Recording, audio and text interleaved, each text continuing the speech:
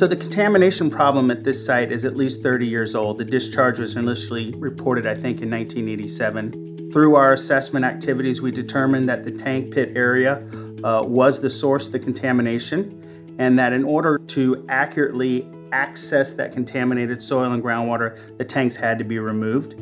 We made this recommendation to the Florida Department of Environmental Protection, and they agreed that the tanks had to go in order to expedite site cleanup. So through the assessment phase, we had determined that the petroleum-contaminated soil and the underground storage tanks were a continuing source for groundwater impacts, and that by removing these sources, we could expedite groundwater cleanup.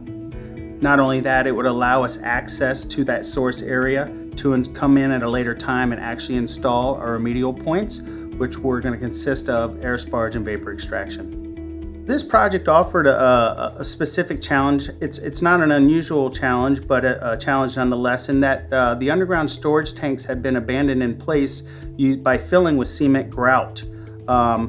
Before we could actually remove the tanks, we had to first use a 20-ton excavator with a hydraulic hammer mounted on the front end to actually pound out the grout so that we could remove it. And then we had to come in behind that and use a 30-ton excavator to lift the tanks from the excavation.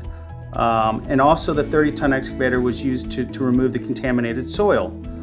Once the soil was removed from the tank pit area, we used a front-end loader, which allowed us to manage the contaminated soil, and it also allowed us to offload the soil into dump trucks for off-site transport and proper disposal.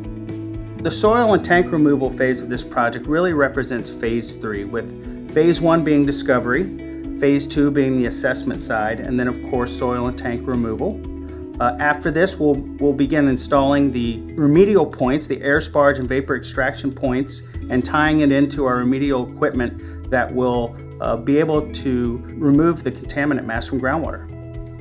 So at the end of this project, not only have we met the cleanup target levels established by the state, but we've delivered a clean property. And this is not only protective of public health and safety and nearby receptors, but we've removed that stigma of contamination and revived the property value.